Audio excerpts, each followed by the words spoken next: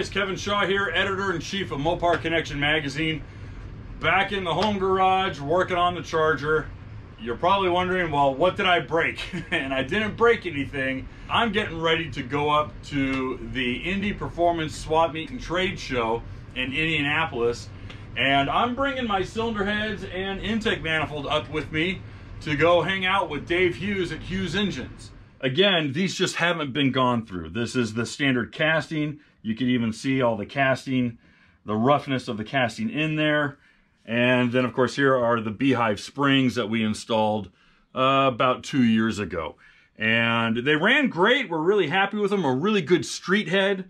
But if we're really going to get into the mid-10s like we want, we got to get the flow coming in.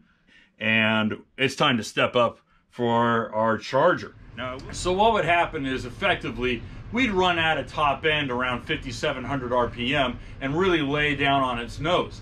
There's a couple things that we're going to be changing prior to getting the Charger really dialed in prior to this June's Hot Rod Power Tour. Number one being the cylinder heads.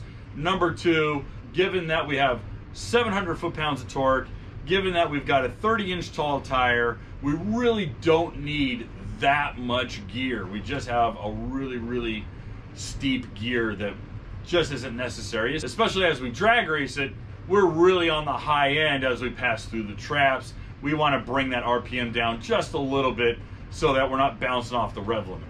Now, I know a lot of you guys are probably going, oh my gosh, why would you take this car apart? It was running so well. It really was, and I was very happy with it. But we had been waiting for a while to get our heads up at Dave Hughes and get them into Dave's hands. He's got one of the best CNC programs for the Edelbrock aluminum heads, and the window finally opened up. We're gonna take it.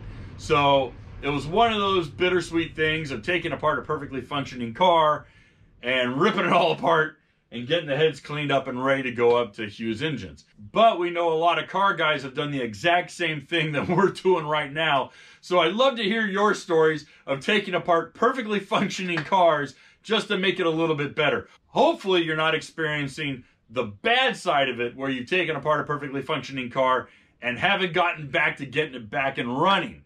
But we'd love to hear your stories. Please, down in the comments, let's get the conversation going. This is a little bit of a short one. I still have a lot of work I got to do before I can run up to the Indy Trade Show. If you guys are going to be there, please hunt me down, say hi. I'd love to shake your hand. Thanks again for watching the videos. Thanks again for reading the magazine. Again, check in with moparconnectionmagazine.com for new articles written every single day, entirely subscription free to you. As long as you've got internet access, you can read the magazine. So guys, thanks again. We'll see you soon.